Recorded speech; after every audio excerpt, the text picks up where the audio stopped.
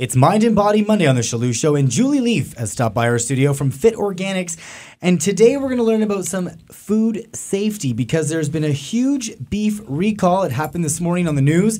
Julie, give us an update. What exactly happened? Okay, so a lot of the time when we raise livestock, whether it's Canadian, U.S., all around the world, there's something that exists in the animals' bodies called E. coli. And E. coli doesn't necessarily contaminate all of the meat. It's only some of the meat. And what happens, especially with beef, is that the outside is considered contaminated and the inside, no matter what, without exception, the inside is considered not contaminated or sterile. So that's why you can have a rare steak.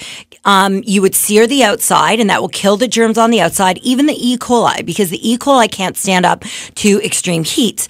And then the inside, even if it's raw inside, will be considered safe because it hasn't been exposed to the elements and there's no chance of E. coli getting in. Now, what happens, why it's always ground beef that's recalled, are a few reasons. Ground beef is ground up, and so the inside of the outside surfaces come into the inside and the insides to the outside, so it's all mixed up. So that's how the E. coli can get all through that meat. Also, when you cook ground beef, it's hard to tell sometimes whether it's fully cooked. A lot of people think when it's brown, it's fully cooked. Well, if you've ever left it in your fridge for a while, you can see that it goes brown, so you might mistake brown for cooked. Also, the texture is always pretty soft and that's why we like ground beef, is because it's soft and it's, moist and it tastes really nice most of the time, except when it's full of E. coli. But anyway, so it's hard to tell when it's cooked. And so that's what we're going to talk about today, how to make sure that your food is safe and what are some proper temperatures that you want to work with when you're cooking meat. So when it comes to ground beef. So let me ask one question first before we move on. Yep. With E. coli, now when they say that there's been a huge contamination, now did the E. coli, can it spread? Is that what happens? Yes, it can grow, but it has to be present first. Okay. Yeah. Same with salmonella. Salmonella is a bacterial pathogen that is usually in poultry. And what's interesting is that if you have something food tested negative for salmonella, the longer it sits there, the salmonella stays exactly the same. So if your food tests negative for salmonella, then it's going to be negative at 1 week, 5 weeks, or 10 weeks. If not, if it's positive, then it's positive forever. And that's the same with E. coli. We're with Julie Lieff from Fit Organics. We are going to make sure your food is healthy and what to do and what to expect when you're cooking ground beef and maybe some chicken. We'll be right back.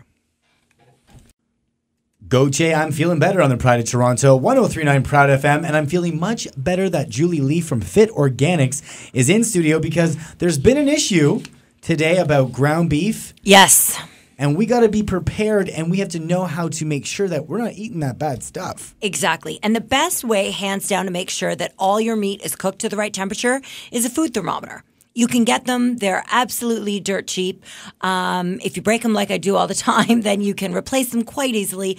And the best way to tell is the internal temperature of your food. A lot of people think, I cook my chicken for an hour at 375. But what if the chicken was in the back of your fridge and it was a little more frozen than usual, right? It's not going to cook to the same temperature that you need it. So in order to make sure that it's cooked, you want to insert your thermometer in the meats and make sure...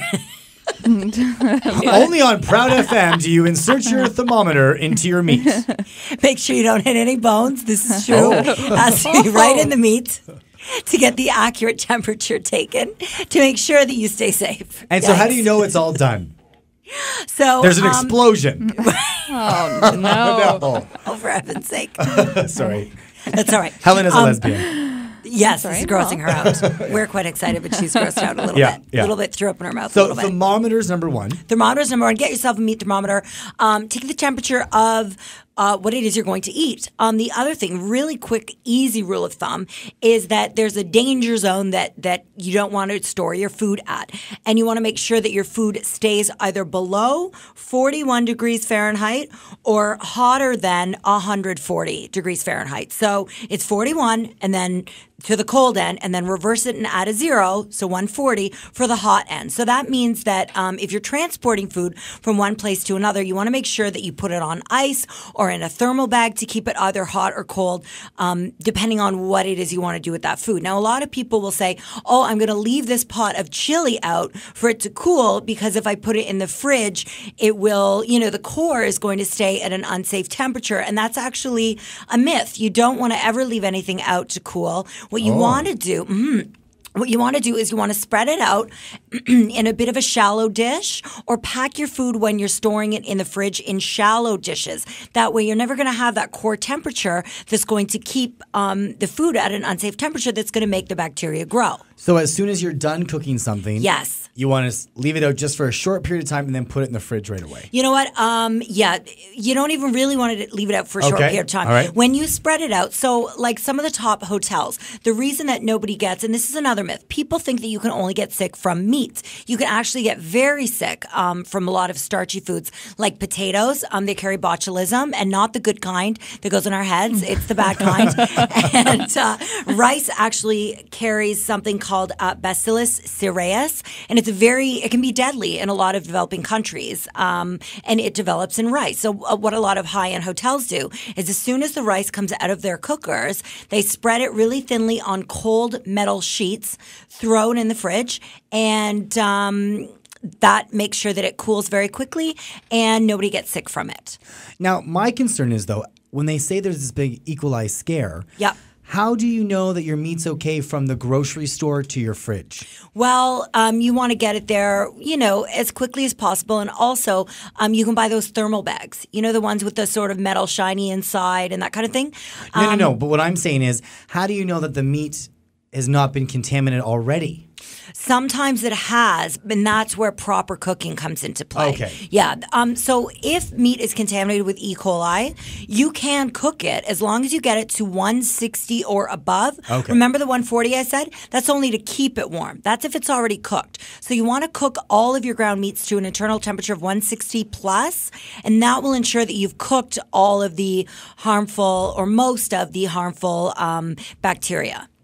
We are cooking well with Fit Organics, Miss Julie Lieff, so you live a longer life and you eat healthy. How do they check you out online, girl? You can check me out at www.fitorganics.com. There will be a blog about this issue as well as recipes and other cooking tips. You can follow us at our Twitter handle at fitorganics with an x.com. And of course, there's Facebook where we post daily food photos. Julie Lieff, Fit Organics, love her guts.